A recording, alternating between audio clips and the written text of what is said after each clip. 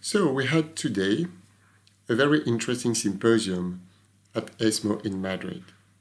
As you know, we had two revolutions in the treatment of patients with advanced non-small cell lung cancer. First, the era of targeted therapies, and the second revolution is due to the tidal wave of immunotherapy. So we have now more treatment options for patients with advanced non-small cell lung cancer, and the treatment algorithms are changing very fast.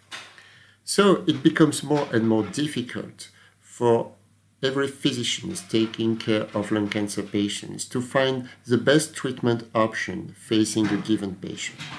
So the symposium was dedicated to how to navigate between all the treatment options we have now for patients with advanced non-small cell lung cancer.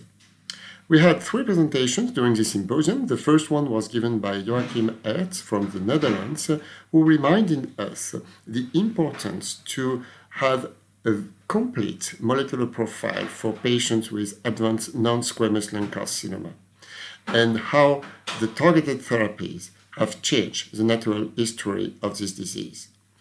The second presentation was given by Peter Posmus from the Netherlands, and he described the treatment options we have for patients with advanced lung adenocarcinoma without any oncogenic addiction, underscoring the respective role of chemotherapy, immunotherapy, anti-angiogenic agents.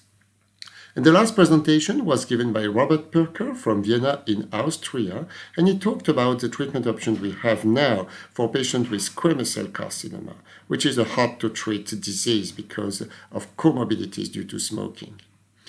And last, we had a very interesting and interactive discussion with the audience with a lot of questions related to daily clinical practice. So I hope that the audience have enjoyed this symposium, and I thank you for the organization of this very interesting symposium. Thank you.